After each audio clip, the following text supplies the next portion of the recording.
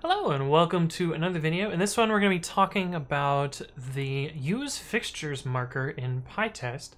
And this was actually a question that came up from a previous video, so I'm going to copy some code over from a previous video and then we're going to talk about why I decided to use a particular function over the normal way that you would use fixtures in pytest. And I still haven't done a video on fixtures, but I'll do that eventually, so look out for that in the playlist. But let's jump into it.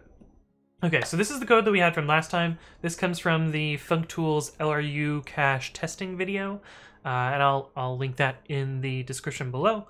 And someone asked in my Twitch chat, why did I use this use fixtures decorator? Shouldn't I have just used fixtures in the normal way? And the normal way that you use fixtures in pytest is to just use a function argument, clear LRU cache, that matches the fixture name.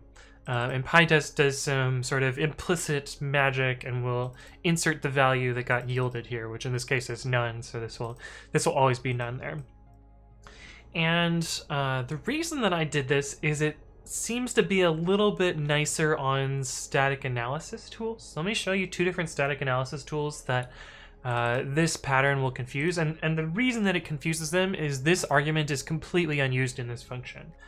Which many IDEs and other tools will flag as an error, unless they know about pytest-specific magical weirdness, which enables this to work in pytest. Let me first show you that this actually works. If we do virtual VM, activate, pytest t.py. Oh, we got pip install pytest first, of course. So if we do pytest t.py. Wait a minute. Why didn't this work? Oh, because I copied the code wrong. Whoops. This was supposed to be system. I was rewatching my own video to copy the code into it, so of course I made a transcription error.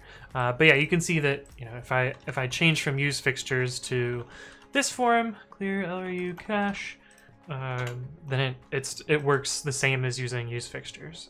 Use fixtures is just a decorator which enables the fixture but doesn't pass it into the function. And yeah, so just to show you that this works as well. But let me show you two static analysis tools that this confuses. The first is a tool that I wrote called dead, which is a dead code detection tool. It is very, very simple. It is not a very smart tool, and so of course it doesn't understand pytest shenanigans.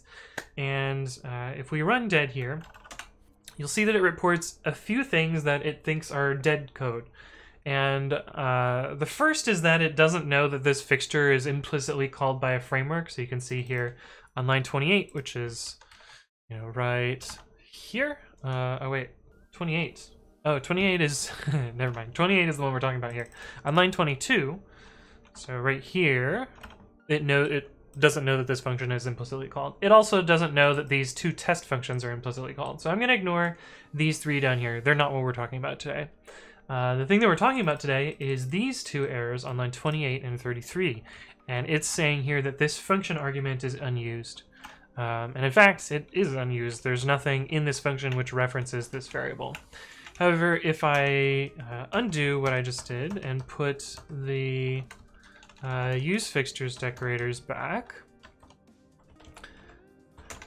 you'll see that when we run the dead code detection now, it's no longer thinks that those two are unused. It still thinks this function is unused because it still doesn't know about pytest.fixture, but it could be smarter than it is. So anyway, that's one static analysis tool that gets confused by that pattern, and another one is pylint, which is a very popular linter and much more development time has gone into it than my silly dead tool.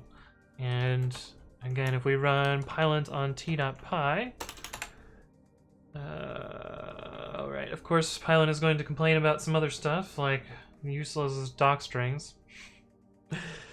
Great, cool, docstrings. I also disagree with this, but that's for another video. But anyway, you can see that it's okay with this form. But if we... Oh. I didn't do a clean undo redo, so it's not in the redo stack. So we'll just redo this. But if we do it this way, you'll see that pylint is going to complain about this in two different ways. One, that we're redefining an outer name, so this name shadows this name here. and the other that is an unused argument. So Pylint gets grumpy. But anyway, that's the reason. Static analysis tools.